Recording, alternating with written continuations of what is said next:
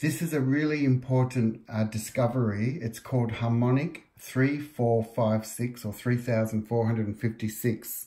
And it's a very, very special frequency because somehow it's got an amazing rare connection to the syllables in the Hare Krishna mantra. So that's why I have a beautiful picture of Murali, or Krishna. When Krishna's playing the flute, he had a special name called Murali. And this one I'm really excited about because this number 3456 has never been discussed in relationship to Hare Krishna. But it has many, many scientific applications. So we know that in ancient Hindu times, we had 108 beads in the Maha Mantra. And when people recited goddesses' prayers, they always chanted at 108. So the rosary beads were very important.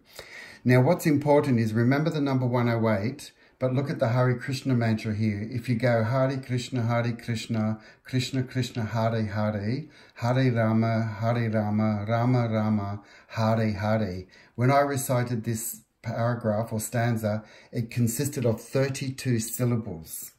So this is where the discovery is that if we multiply 32 by the 108 beads, because that's how many times you're going to recite the Maha or Great Mantra, 32 times 108 happens to be 3,456. So that's the insight that I received. I did this in 2011 when a friend of mine from New York came and stayed for 6 months, and he gave me some beautiful beads. And I did my first 108 rounds of 32 syllables. And when I calculate it, because I calculate everything, I thought, oh, there's 3, 4, 5, 6. So that's why it's called Harmonic 3456. Now, where does this number appear? I have about 6 amazing references to 3456. So first of all, we know that 3456 is consecutive. That means it goes in order like 1, 2, 3, 7, 8, 9. And here we have 3, 4, 5, 6. So that's consecutive, numerical order. 2, when you add the digits, 3 plus 4 plus 5 plus 6 equals a 9, which is fantastic. And we also know that 3, 4, 5, 6 is 108 times 32, 32 being a power of 2. So the third point, this is where it gets exciting, is that if we start with the number 27, which is 3 cubed, or 9 plus 9 plus 9, if we keep doing a binary or doubling 27, so 27 becomes 54, double that is 108. So 108 comes up in this discussion. Double 108 is 216, which happens to be 6 cubed. Double that is 432, double that is 864, double that is 1728, which is 12 cubed. Notice we've got 3 cubed, 6 cubed, 12 cubed. Now double 12 cubed is 3, 4, 5, 6. That really is special. That really amazes me.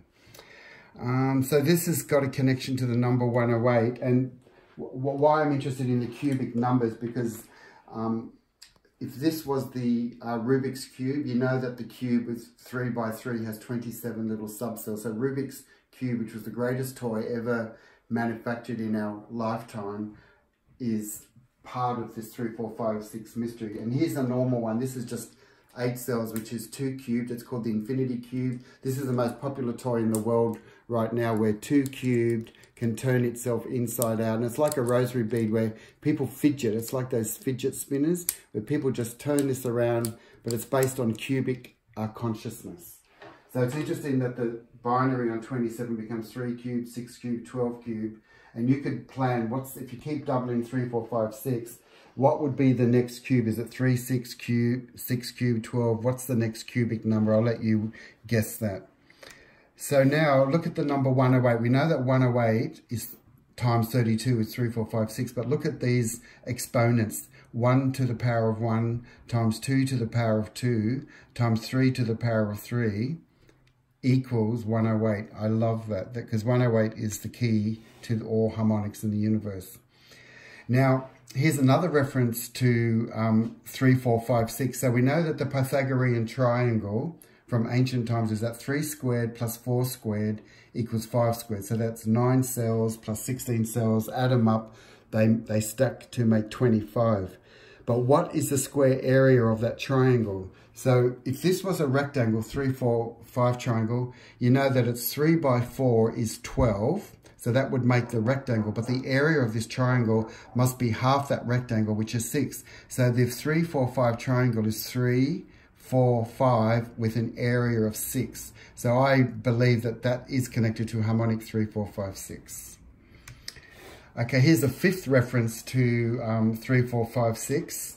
And this one's a favorite one. This is called number theory.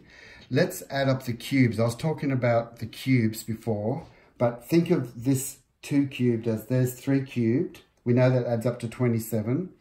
And here's 4 cubed. We know that 4 cubed is 64.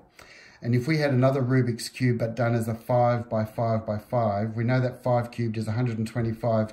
What would happen if you added up 3 cubed plus 4 cubed plus 5 cubed? The sum of all these individual little cells adds up to 216, which happens to form 6 cubed. So this is really special. You've got 3 cubed plus 4 cubed plus 5 cubed equals 6 cubed. So there's this amazing reference to 3, 4, 5, 6 again.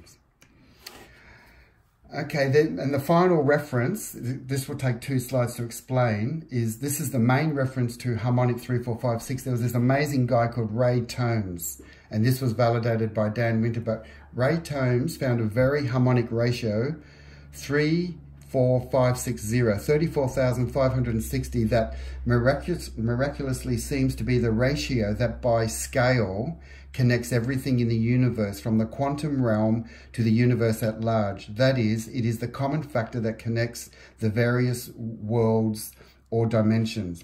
For instance, if we were to take the average distance between the moons and multiply it by 34,560, we get the average distance between the planets.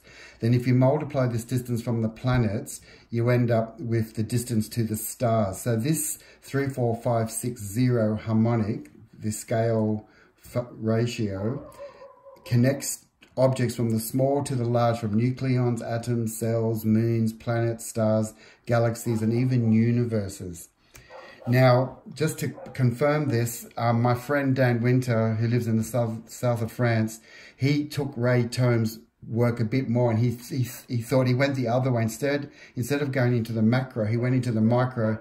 He said, if we compress the speed of light by a factor of 34,560, we get the speed of sound. And if we compress the speed of sound again by 34,560, we get the speed of heat. And it goes on and on from the macro to the micro. So this was really important work. And this is a special picture by my friend, a colleague in America called Joe Dubs. And he showed that what the distance can also be done in terms of 108 moons and 108 diameters of the Earth equals the sun's diameter. So it goes on and on and on. And just to show you a few more slides, we know that 27, the beginning of this binary code, 2754108216, we know that the fundamentals of it is 9 plus 9 plus 9. And what I'm saying, that everything I study keeps going back to the number 9, the significance, because it seems to be the harmonic that underpins all of creation. So just a few more notes on the number 27. Was very sacred to Pythagoras. And when I say Pythagoras, I want to show you here that when we look at the tetrahedron and we connect the midpoint, the face center of the 4 sides of the tetrahedron, we create a small tetrahedron inside that's upside down. It happens that there's 27 little tetrahedrons fit inside the original mother form. So there's something about it, the beginning of all creation, the tetrahedron being the fundamental form, has a jewel of itself called self-similar that fits inside itself 27 times. So another thing here is that the number 27 is important because Bruce Cathy, a mentor who gave us the ley lines, he's saying that if we have a square that's 8 by 8, like the chessboard, 24 hours is related also to 27 hours, which is the 9 cubed, the 9 qubits.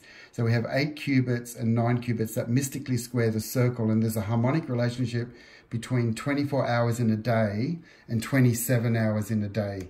And you can see here that in the Vedas, that the Vedas consider that there are 27 hours in a day. It's called the nakshatra or cosmic time. So there's